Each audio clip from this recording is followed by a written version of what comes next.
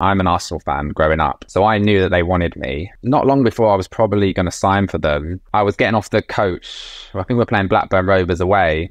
Roy Hodgson pulls me to the side. He said, Man United have made a bid for you, and Sir Alex Ferguson's going to come to the hotel in 45 minutes to speak to you. And I was like, what?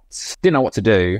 So I literally got back into my room, rang my mum. I was just looking at the time, it's like half an hour till he comes, sat in my room, just like, what are we going to talk about? How am I not going to make this awkward? I've always just seen him on TV and stuff. I think we just chatted for more than an hour. So then it went to the decision of, where do I go? Because at the time, United had Rio Ferdinand, Manja Vidic, Wes Brown, Johnny Evans. I was like, where am I going to play? But he said, you will play. And then ultimately I did sign, and in my first year I played, I think, 35 games, which was brilliant. To happen in such a short amount of time was pretty crazy.